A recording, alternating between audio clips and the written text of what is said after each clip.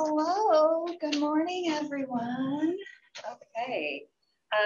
First of all, Maureen, what a great story and way to commemorate your mom.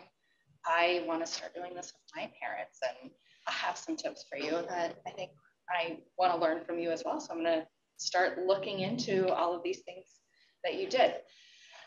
So I'm going to be, just so everybody knows, Anita's here, so I'm going to be looking at her. I'm not going to be looking at the camera necessarily.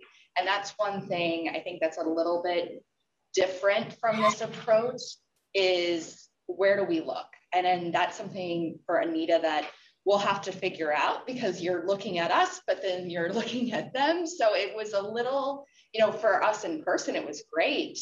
And I think your movements were great, but I don't know how that came across on Zoom, because you're just in this little box. But here, your movements were great. I loved the animation that you have.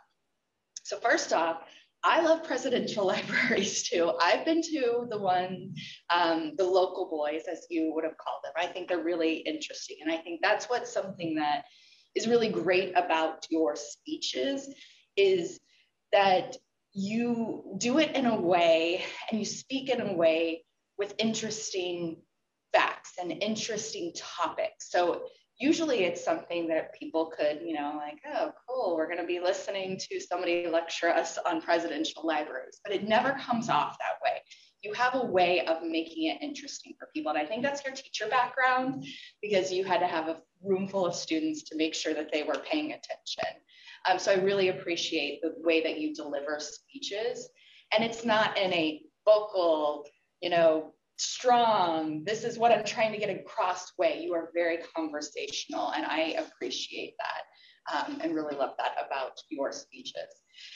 So you asked me to look for a few things. Was it dry as dust? No, I loved it. I'm giving the evaluation. I thought it was really interesting. I love the facts that you brought, and that's what kept it interesting is that you had facts of why would anybody ever know why people were choosing it and that it wasn't their hometown, etc. That's really, I thought those were interesting facts. You had asked me about crushed words, and there are a few, but it's not distracting. I know John Ruck would probably, evil John Ruck would think differently, but I don't find it distracting in your speeches. I still, if it was taking away, then I think it would be a different conversation. But you're a sewer, I'm a sewer, we're good. And then timing, the albatross around your neck, as you had stated to me, you did it. You stayed within time.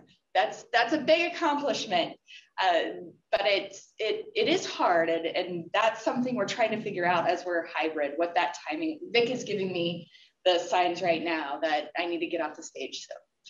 So that's something that we will figure out as we go along in this path.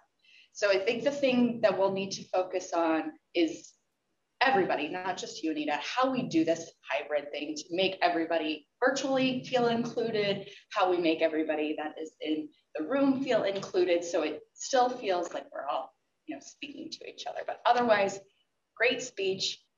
Always love your speeches. I always look forward to when I see you on the speaking docket. Thanks, everyone.